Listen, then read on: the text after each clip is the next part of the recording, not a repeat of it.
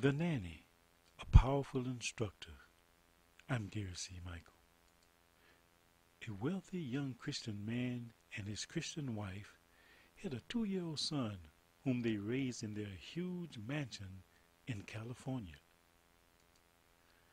Most parents know how irritating a 2-year-old can be, so they paid a well-built, attractive live-in nanny, mainly to entertain the child and keep him out of their hair. They also knew that the nanny was a good instructor. The wife faithfully fed and bathed the child and took care of all the necessary activities of daily living. Neither parent realized what mistake they had made. It wasn't until years later that they realized that they had chosen the wrong nanny. In time, the nanny taught the little boy to cuss, and he learned about sex before he needed to know. The nanny taught him that God would still be happy with any lifestyle that he chose to live.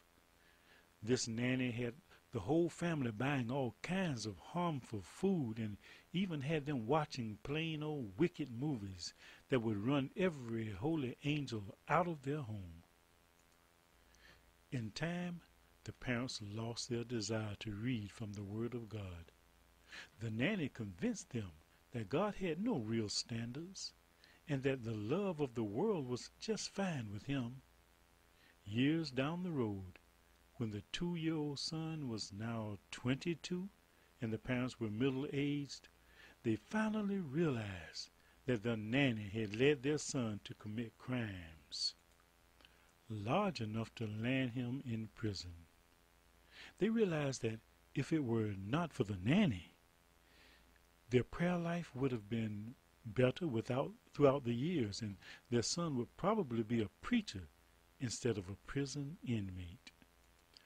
Although too late, they now decided to kill the nanny. Here's how they did it.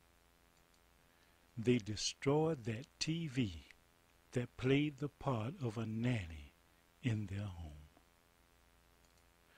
The Nanny, a powerful instructor. I'm Gary C. Michael. A wealthy young Christian man and his Christian wife had a 2-year-old son whom they raised in their huge mansion in California.